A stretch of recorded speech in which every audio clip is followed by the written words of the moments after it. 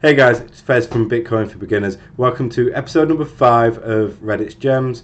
This episode we're going to be talking about Zilliqa. Now, before we get stuck into that, I just wanted to give a massive shout out to you guys. You know, everyone that likes and has subscribed to the YouTube channel, anyone that takes the time to comment, and everyone that's a member of the community. If it wasn't for you guys, we wouldn't have the channel. So massive shout out to you guys. Well done and keep coming back.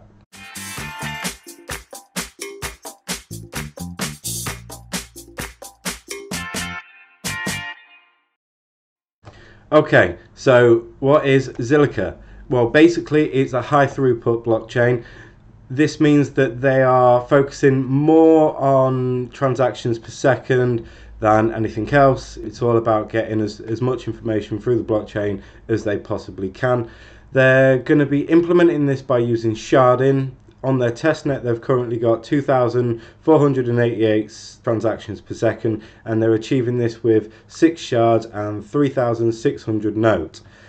Now, for those of you that don't know what sharding is, to put it simply, it's taking the network and breaking it up into small groups. These groups are called shards. So if you had 100 computers, you could break them up into 10 groups of 10, so that would be 10 shards.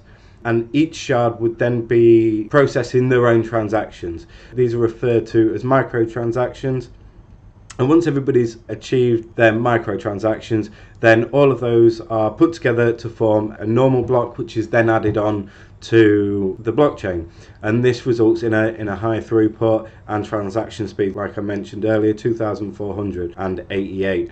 Now, when you compare that to Bitcoin, which has on average 7 transactions per second, Ethereum, which averages between 10 and 15, and Visa, which is between 6,000 to 8,000 transactions per second, you know, we are approaching Visa level. And the more computers that join the network, the more shards we have, and the more nodes, which means the more transactions per second.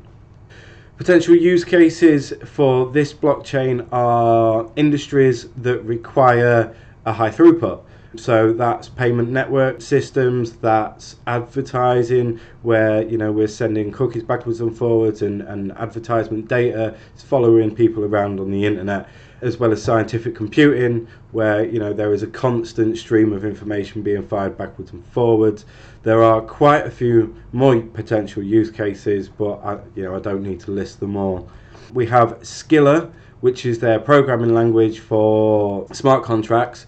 This is supposedly more secure and thorough than other programming languages. I have no idea. I'm not a programmer. I don't know anything about the language, so we'll just have to take their word for it. Mainnet is coming in Q3 2018. Now, this means they will be, fully moved over onto their own blockchain, which is very exciting because we will find out how close they are to achieving these transaction speeds that they promise.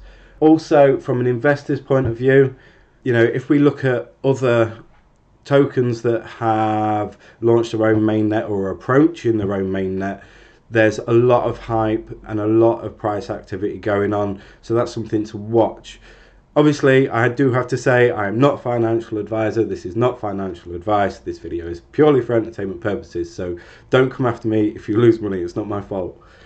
So after that little brief disclaimer, we're going to move over onto Reddit and see what people have got to say on Reddit, because that's what this video is all about. So the first comment I've pulled up is from Kim Kipling 21. This is from a post that's asking, why is Zilliqa different? What makes it different to other blockchains that are out there? It doesn't really have anything I haven't mentioned. Well, there's a couple of little bits actually, but nothing major that I've not mentioned. And I just like the way that it's put. It's not pure shilling. It's a reasonable point of view that's been expressed well. So well done, Kim Kipling 21. The first thing they point out is the fact that the team primarily made up of scientists. They, quite a few people with PhDs attached to their name, venture capitalists, and supposedly world-class marketing professionals. Now, I don't know if anybody else knows anything about Zilliqa, but there's not a huge marketing push out there. It seems to me like the team's more focused on getting the product right. before they start pushing any marketing. So I doubt whether it's world-class marketing professionals. A collaboration with mindshareworld.com. Go and check them out, you know, investigate that a little bit more. Humbleness, integrity, no loudspeakers, no Lambos, no bullshit, which is always nice in a project. Yes, that's it. You know, I just really like the way the point of view was expressed. It's very short, concise, to the point. So, brilliant. Then we have Tech who talks about sharding and other blockchains that are trying to achieve the same thing, but in different ways. We've got Lightning, Raiden, and Trinity. And Tech goes on to point out that these are all off-chain scaling solutions, whereas Zilliqa is on-chain or parallel. It grows exponentially as the network grows. I can't remember who this was from. I've just taken a snippet as a screenshot. I like how we've got some neutrals and a negative point as well, rather than just your standard shilling. Neutral point being that smart contracts may be limited due to the programming language being data flow based and not Turing complete. Yes, this could be an issue, or will be an issue to start off with, but I think if the team notice that they are missing out on things, or they've missed a niche, then they will do their best to find a solution to this. So it's a case of watch this space. Negatives: sharding drawback. To run a full node requires terabytes of data. Yeah, I mean, if this is the case, this could lead to centralization of the network, because terabytes, although yes, we've all probably got a terabyte hard drive in our laptops, you know, to have several of them on a standalone, you know, server or something to run is costly, may get used by, you know, corporate entities more so than the average Joe like me or you, which would lead to some form of centralization of the network. Memes. Everybody loves memes. My favourite is the nice sharding with Vitalik. I just had to throw these in there. These made me chuckle whilst I was doing my research. So big shout out to the guys that put these together. And it's a nice little note to end on. So hopefully you've enjoyed this video. Hopefully it's not been too boring. Do some research. Have a look into Zilliqa. Have a look at Reddit. You know, go to Crypto Panic, find out some previous news, pay attention to its charts. Yeah, watch this space. So I've been Fez. This is Bitcoin for Beginners.